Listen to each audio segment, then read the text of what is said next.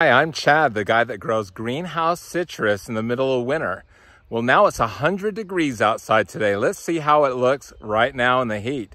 Follow me.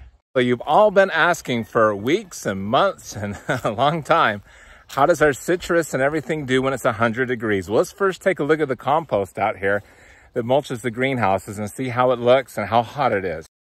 As we dig down into the wood chips, we notice a pleasant surprise. It is not sweltering hot. It is actually cool, and it's turning into compost, and there's earthworms down in here.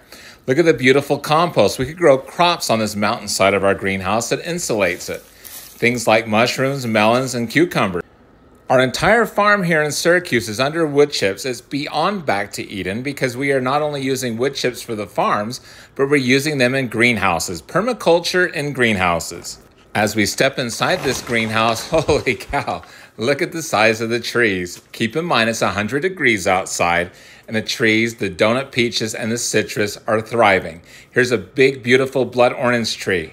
What's really fascinating is it's actually cooler in this greenhouse than it is outside.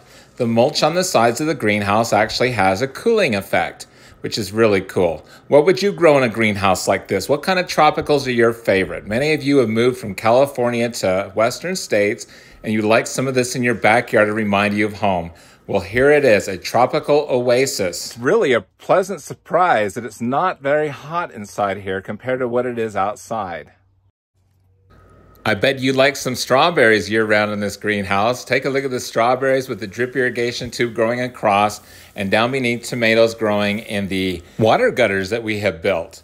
Take a look at how huge these trees are, over 12 feet tall, loaded with donut peaches. They're going to be ripe in about a week, maybe two.